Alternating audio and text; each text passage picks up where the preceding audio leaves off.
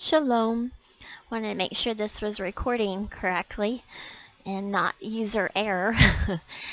And there's so much going on, and I just wanted to put some of these out here so people can just take some time to think about it.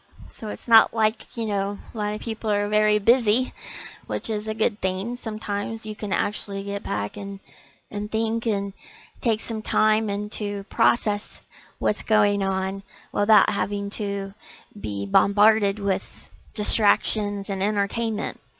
So we're coming up on Hanukkah, and maybe people don't know this, that it was a belated celebration of the fall festival of Sukkot. And this is recorded in 2nd Maccabees.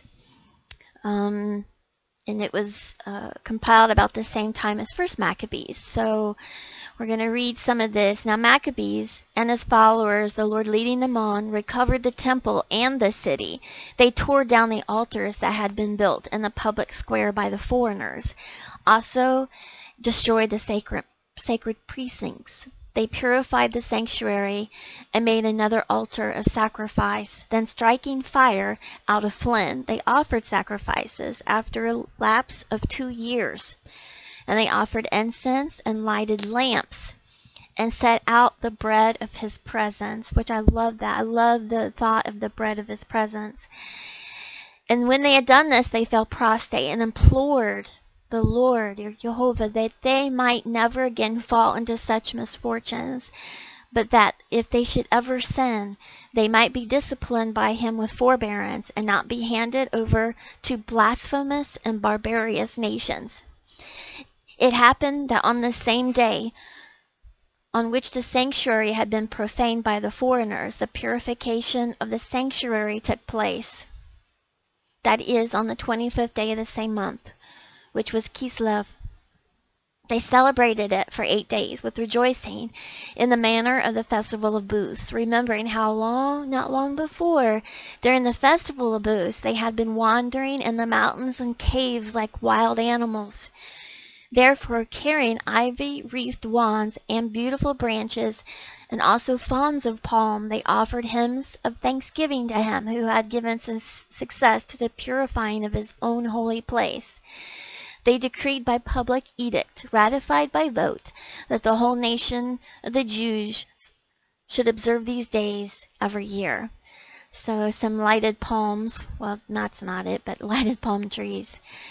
And the miracle of the small cruse of oil, enough for 1 day, that miraculously lasted 8 days, wasn't part of the Hanukkah celebrations until the holiday had been observed for 600 years.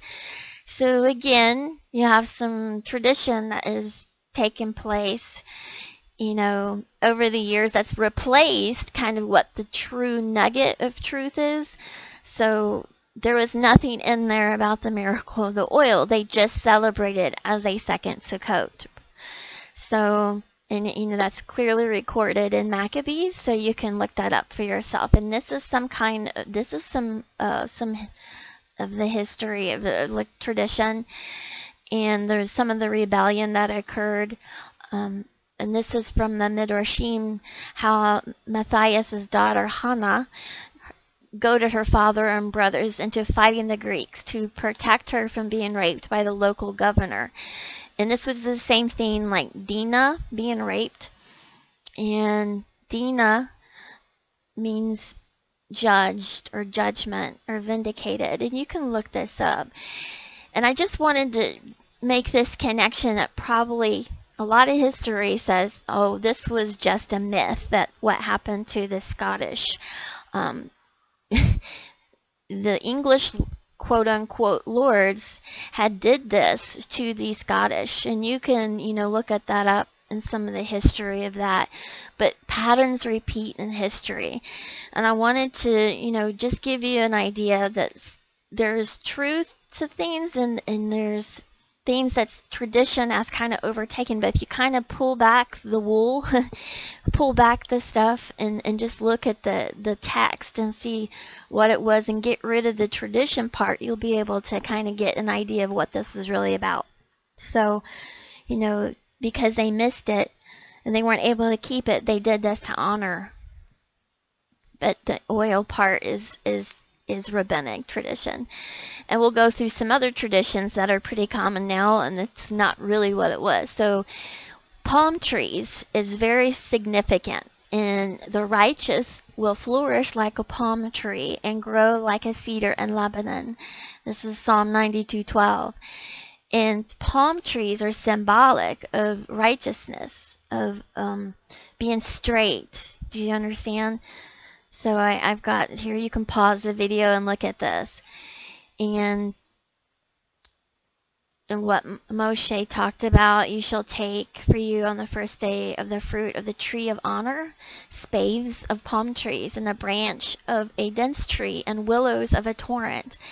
And you shall be glad before Jehovah your Elohim 7 days. And so we're talking about tradition. We can't just talk, oh, the Jews did this, oh, and Christians have got it all together with Christmas. They don't.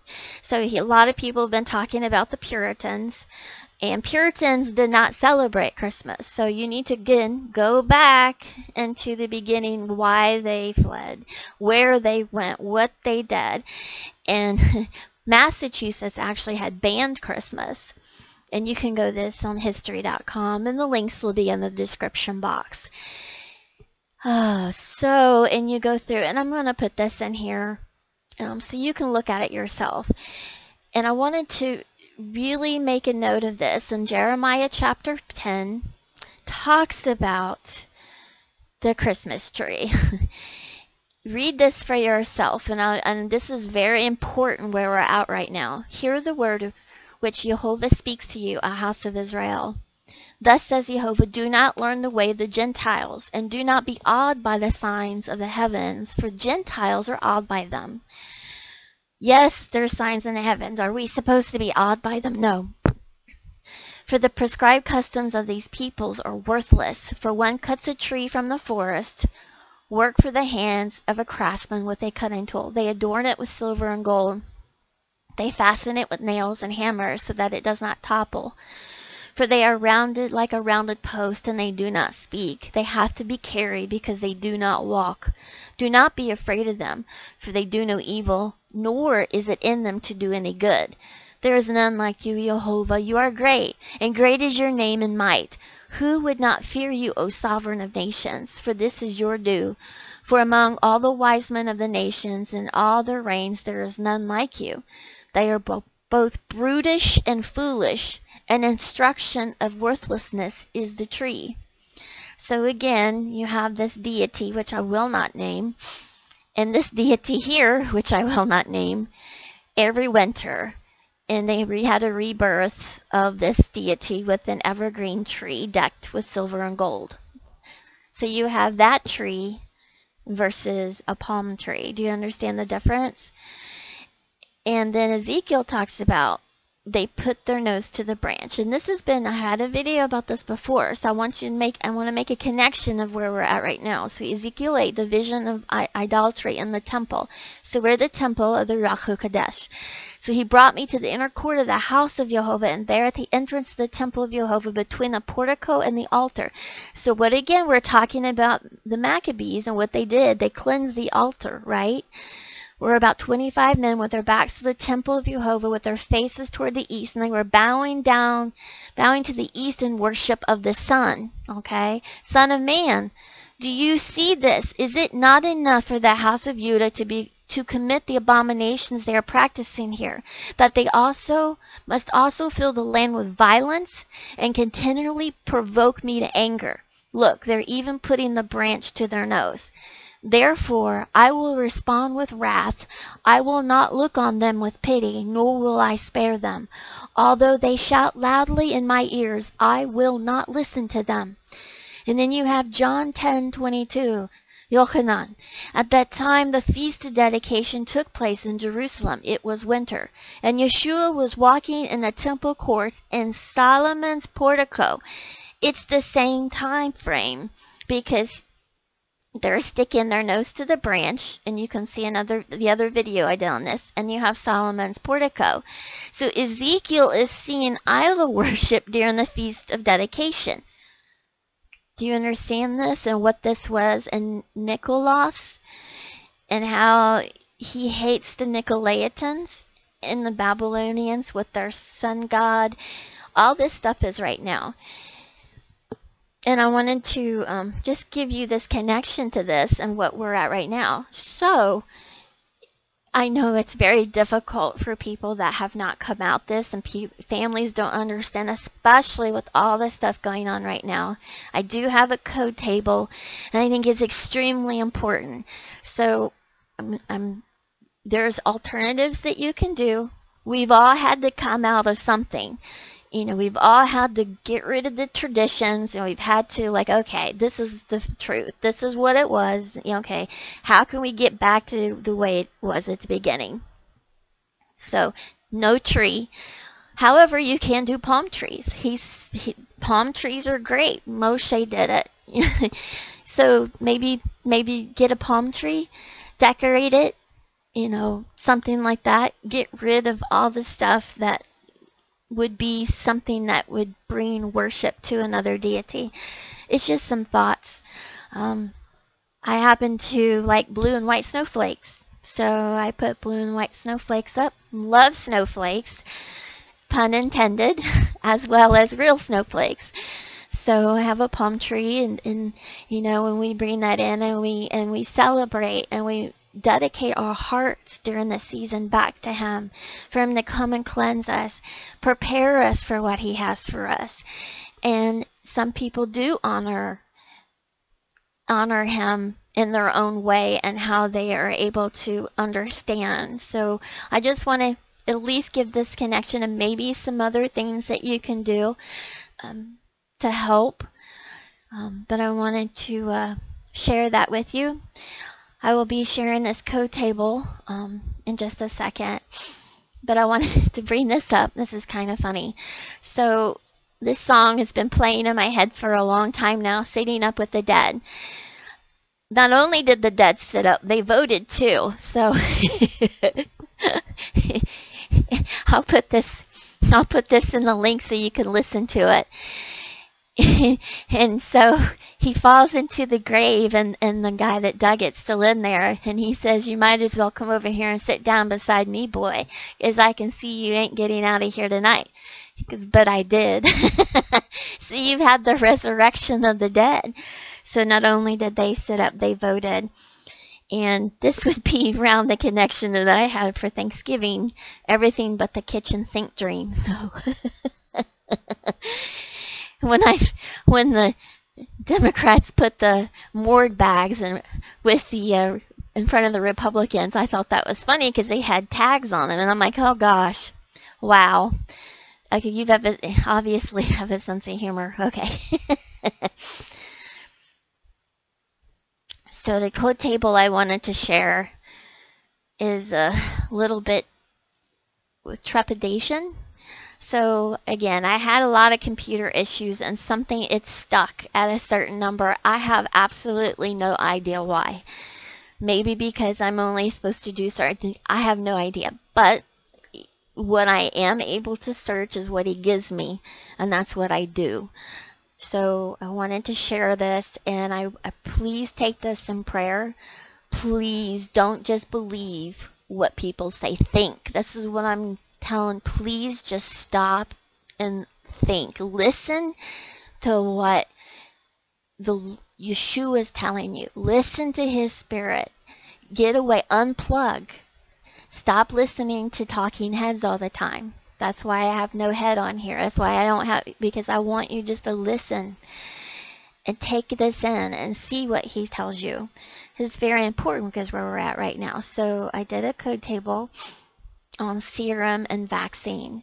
It comes up, again, this is frozen. I have absolutely no idea why, but look at Job. In Job chapter 20, it's right here.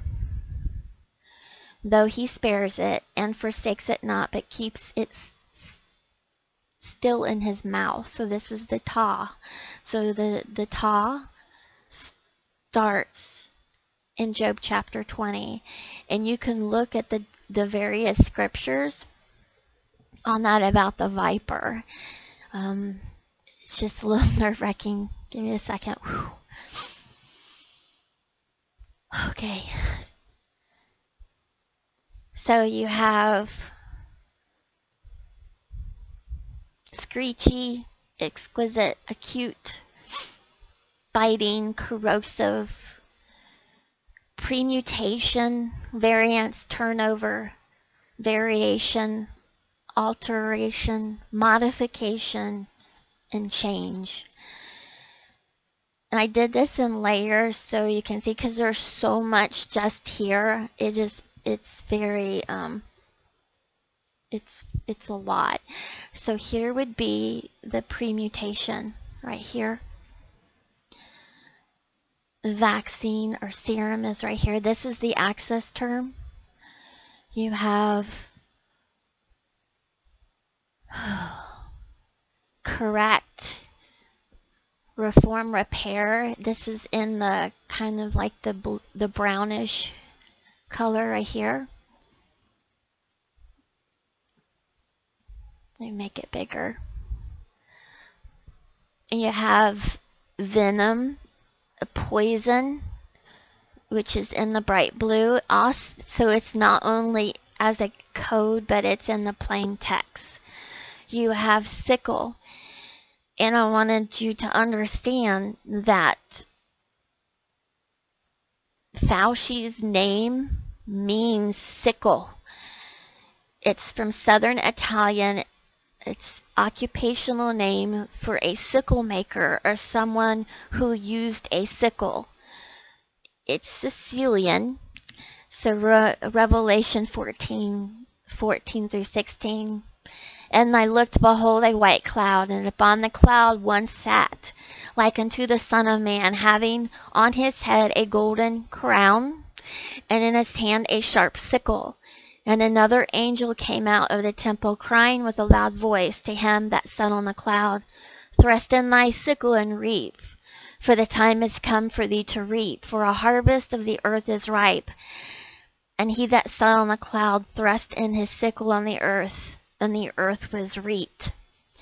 So this is again the access term, vaccine serum, okay? And it's Job chapter 20. 13 is where the ta is. Now, his bones are full of his youth, but it shall lie down with him in the dust, though wickedness be sweet in his mouth, though he hide it under his tongue, though he spare it and will not let it go, but keep it still within his mouth. Yet his food in his bowels is turned. It is gall of asps within him. He hath swallowed down riches, and he shall vomit them up again. So, this is talking about a snake, obviously. One of the things that's in here, I put this in here so you can really see it, and I'll just pause it. You can just pause it and look at it. Farrago means confused mixture. We all know chip, and I did a video on this before. So again, look at the other video. It talks about healthcare and different things like that. All right, so we have crown, corona, decapitated, beheaded. Not only does Job talk about Leviathan, Leviathan is encoded in Job. So this starts at the Lamed and goes all the way across. So this is Leviathan. You have pallid right here. And again, pandemic. We all know what pan means, okay? And again, Dr. Fauci's name is sickle. So chip is also in here. I wanted to at least show some of the terms so you can see how many times this stuff comes up. It is all over the place here. I don't think it saved it, but I'll see what I have here. There's other things that came up in here. Implanted. I don't know if it's going to freeze on me again. It probably will. So just crazy. A tracker. So it's, remember, it's what they want you to believe. means to an end, create the crisis so that they can bring the solution. Beast, two different ways. Mixing, imparting, impregnable, contaminate, aborted, ovary, abyss is in here. There's just so much, so I couldn't get everything here. You wouldn't be able to look at the table and look and see what is there. So that's why I did it, broke it down this way. And you can see the terms. Again, here's the Leviathan right here. This is corona, crown. So it's matching what's in Revelation. And also there's nations in here, so you can look this up and just give you some ideas to look through this and find out more. Also, acorn is in here, an accelerator. So take this time and really press in to Yeshua, press into him, and know what this is about. Take time and just get away from the things of the world and what people may think. So you're not going to be able to gather so much. And if you have a problem with Christmas and you have a problem with some things, take this time and just hang out with you and the King of the universe, the real King, the King of Kings and the Lord of Lords, and get your heart right before him, because obviously things are happening really quickly, and this is a warning, so you know what this is. It is clear that this is something else going on as well. It is a plague. There are people that are really struggling with this, but it's much more than what they're making it out to be. People have a hard time comprehending that there's layers of things. And I think because of our generation and the way we were raised in this time that we're in, people think that it's only just one thing. It's layers and layers and layers of deception. So I love you. Be blessed. Seek him while he may be found, and call upon him while he is near. He loves you so much that he is warning people. He's given them time to come home before it's too late. And I just wanted to I hope this blesses, and have a great Shabbat and happy Hanukkah and Merry Christmas. For those that just can't even comprehend that there's something else out there, cut down that tree and get rid of it. Ask God to pure, clean, and get you ready. So, but there's other things that you can do that is good, and that's righteous, and not participate in things that you probably could never even comprehend that this was bad. So, shalom.